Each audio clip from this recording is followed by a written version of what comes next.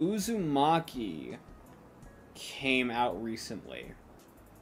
Now, I, personally in my circle, like, there was one of my friends who was, like, really excited for seeing Uzumaki when it was announced to come out. And I was just like, I was gonna pass because, look, we had the Junji Ito collection. I think that's more than enough reason for me to pass on it. And I watched the first episode, though. And it blew me away with how beautiful it was. But maybe it's just me, but I felt like it was a little too well done, if it makes any sense. I know that's kind of a weird thing for me to complain about, but it's just like, I kind of feel like, it does feel like you put your best foot forward and then had nothing to back up with.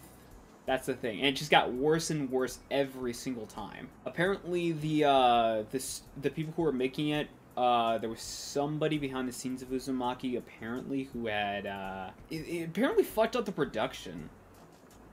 They didn't say who, but other than that, I mean, like, again, with Uzumaki, I watched the first episode genuinely was, like, really good. I loved the hell out of it.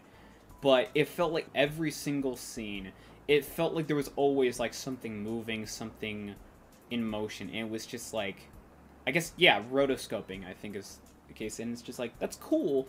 But going for that for the entire episode, I was just, like, you can cut back at some points. Just, like, maybe hold off on the rotoscoping and, like, the high-quality animation for some of the more, specifically, like, the bigger horror moments.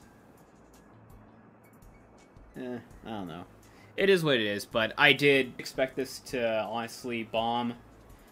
I wasn't expecting that first episode, though. But, yeah, the later episodes, I was just like, yeah, that's kind of what I was expecting.